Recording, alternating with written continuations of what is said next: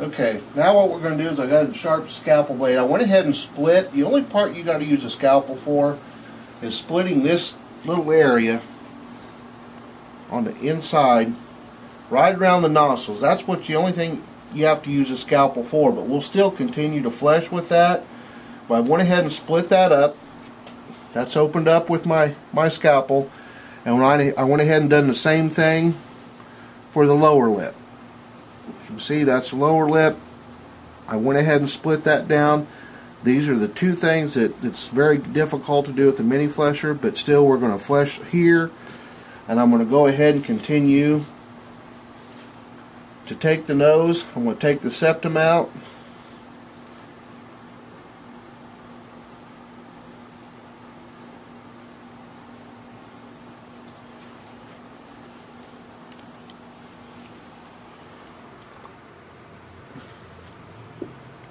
Now I'm down in each nostril. I'm getting ready to flesh again. So what I do is I just make a real light cut around the nose. I kind of come to a V up here. Kind of use that for a little bit of a guideline. I do the same on the other side. Make a little bit of a cut around the nose. Now my septum's gone. I have my two nostrils. I have all the flesh still remaining. And I'm going to go ahead again, low RPM, very little pressure, and I'm going to finish removing the rest of this flesh from the nose.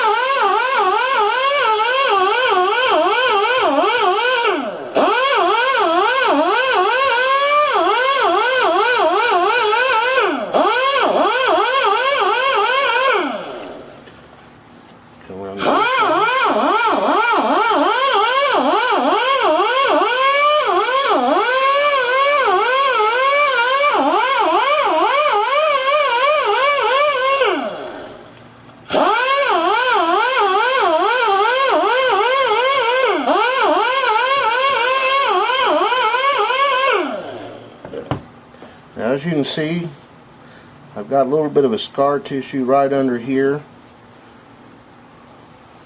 So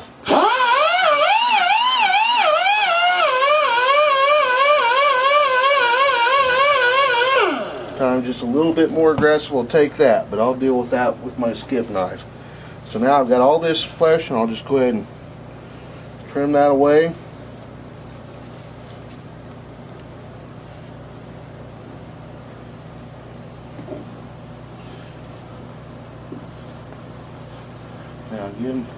Now I'm just left with the nostrils. What I'm going to do is work around each nostril, bringing it out.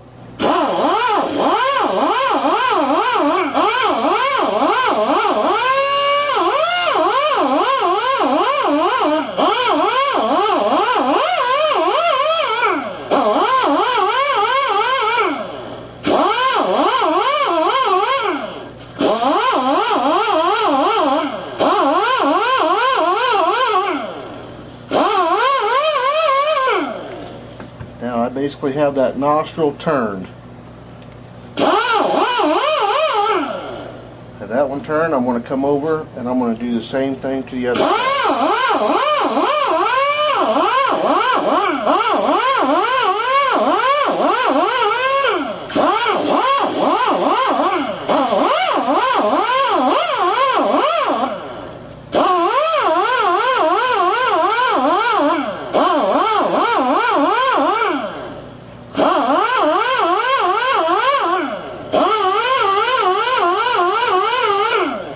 Tell the fleshing ball makes it very easy to rotate the hide around, so I can work at whatever angle I need to.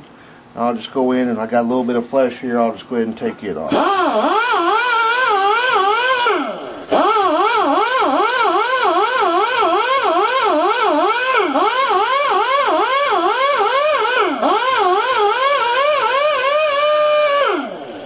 now you can tell the nose pad starting to see through. I've got a little bit of stuff there that'll be taken off and cleaned up after the pickle process.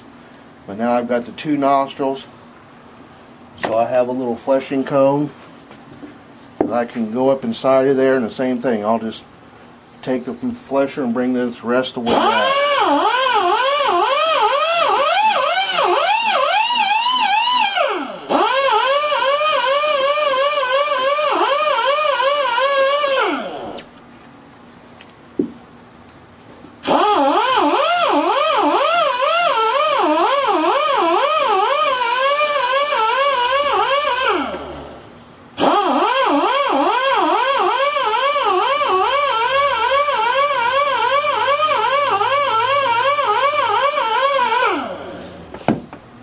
Take my scalpel, kind of cut around.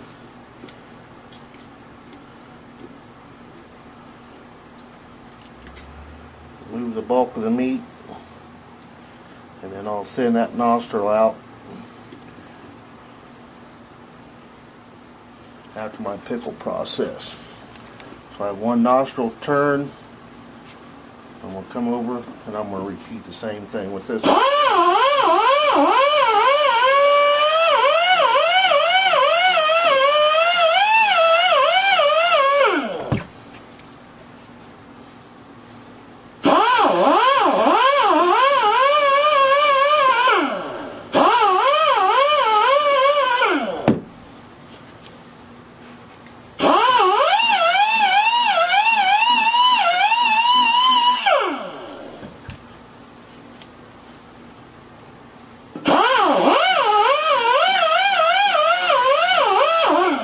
Got a little quick and I tore a little hole, but it's still on the inside.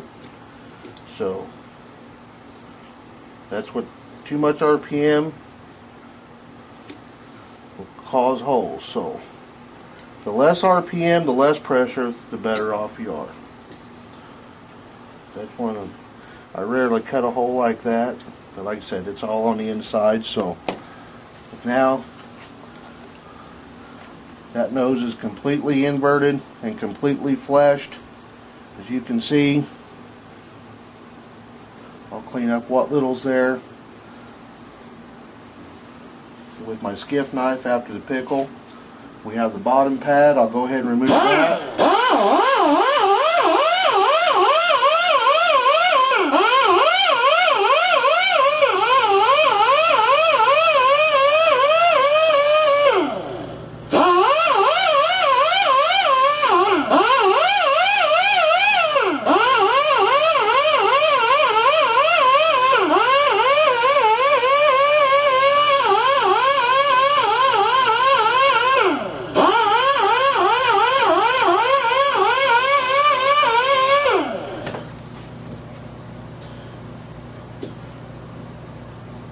A little bit more on this side.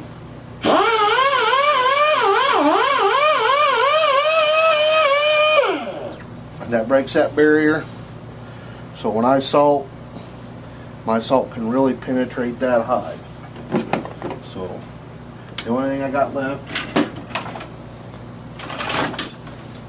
is, because I got this here quite a ways up while I was taking the butt out, it's very simple.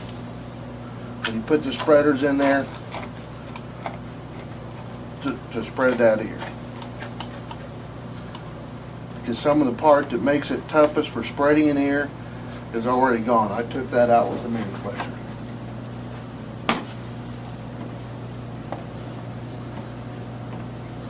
Just that quick. I'll just make a few fine cuts around here with my scalpel, and that's as far as it'll go with that. I'll do the same to the other ear. I still have to remove the other. Since we got battery back, we almost had to stop. Let's go ahead and show you removing this oil gland. Once again, as you can see, about a 45. This would be the lower eyelid.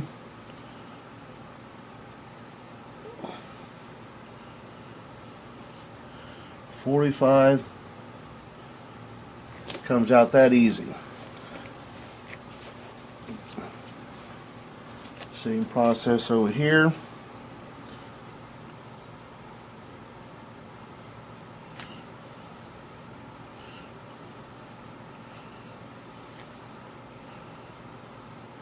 Kind of work your way toward the top. You'll see, and you'll know when you're to the top of the oil gland. Just by the visual, you'll start seeing the hair follicles. 45.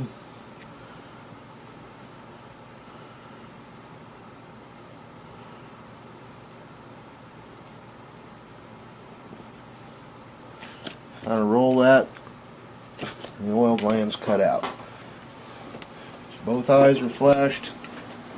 Might as well turn this last ear.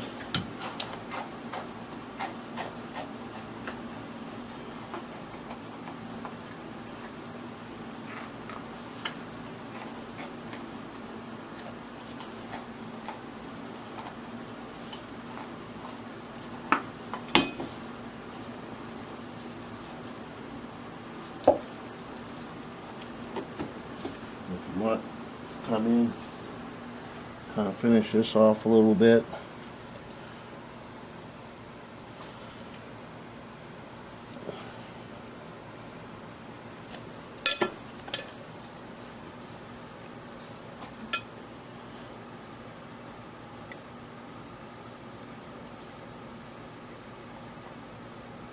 I use airliners, so I'll pull my cartilage when I get ready to mount.